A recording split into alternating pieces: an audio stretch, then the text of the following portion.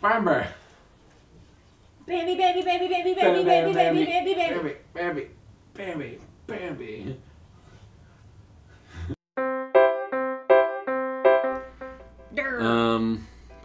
Mercadur.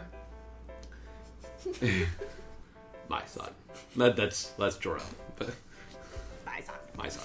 Another really interesting thing, how this movie really just travels through kind of the cycle of life and nature. It's so storms, and it's a little bit scary, and they have the seasons they go through, and of course not all animals are like buddies like they are in this movie, but it's excellent, and it really feels like you're going into this world. And the criticism that it's not fantastic, that it's too realistic, to me, just that doesn't hold, because you are going into this fantastic created world where there's this drama and life and this prince of the forest scenario that deer in real life are pretty dumb, and I like deer, but I don't feel bad for deer, and they're not they're not the kings of the forest. They're just deer. They are just deer. But no, you're right. That the idea that there is like one deer in charge. Yeah. I don't think that's how deer work. Yeah. Because when Bambi's dad, when the great prince of the forest, or whatever he is, comes down from his big old rock that he stands on all the time into the meadow, and all the other young bucks stop and stare in reverence and respect. They give him respect because he's the oldest who has survived the longest. And he's got like 12 points, that's a lot of antler. It's a big... Oh, is that what points mean? Yeah, it's the amount of like ins on your antlers. Oh, I didn't know that. I'm not a hunter. Never had the desire to be a hunter. I didn't know, like, when you say, oh, it was an 8-point buck. I never knew what that meant. Yeah, he's got like 12 points. I thought there was some sort of like mysterious point system, like that hunters keep score with each other. I don't know. I grew up in Western North Carolina where there's hunters, and it's a thing. I never have killed an animal in a hunt. That's not something I'm interested in, but I don't have a problem with it. One thing interesting with this movie is the hunters just go nuts. They shoot at everything. It's so weird. When they kill Bambi's mom, which real hunters that are not just sport hunters or trophy hunters that are hunting, then they're going to take care of the animal, they're going to eat the animal, they're going to do everything. That's a real hunter. That's what any hunter will tell you that. Most legitimate hunters are actually very big in nature conservation. Yeah, they respect these animals even though they're killing them. But deer populations can explode, so in America, it's actually a necessary thing. Until we have more natural predators, we're going to need hunters. But most hunters won't shoot a doe. No. And you're not going to shoot a fawn. No. At all. Like, you're going for adult male deer. So, because if you shoot females, then you won't have another generation. If you shoot babies, then you won't have another generation.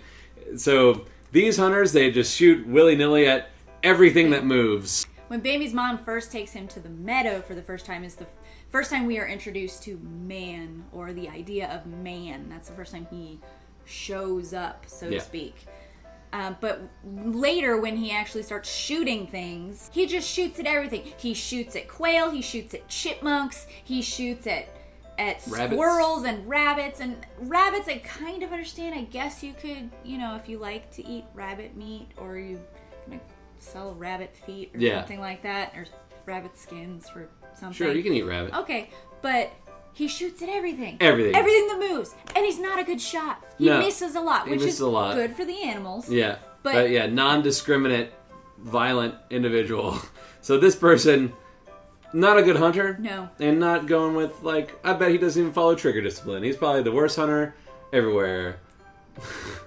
It's probably only one guy, because he probably accidentally shot everyone else in his camp. Yeah. So this guy, as a villain, has entered the forest. Well, he sucks. He's like, we have to go, Bambi. What was weird is we've spent all this time with Bambi. You think Bambi would just be there with his new babies? You think. But instead he's up on the mountain thing, on the rock with his dad. But big rock. This is also the 40s, and men didn't stay in when a baby was born. You weren't there. You just came in later. You hung out in the waiting room and passed out cigars. Yeah. I don't think men were actually technically allowed in the delivery room until the 70s. Right, so I guess this is kind of... Or the 60s. Bambi being just like lording over them all or looking after them all from afar is a very normal kind of thing since dads weren't in the delivery room. So it's one of those things. But one small change was they made Bambi and the rest of the deer white-tailed deer because that's an American deer. Versus in the book, they are roe deer, which is a European deer. Which are much smaller. Much smaller. And I've been to Europe a couple of times, but I don't know that I've ever seen a roe deer, so I can't tell you what it looked like. So these are big old American deer. America! Yeah. Arr.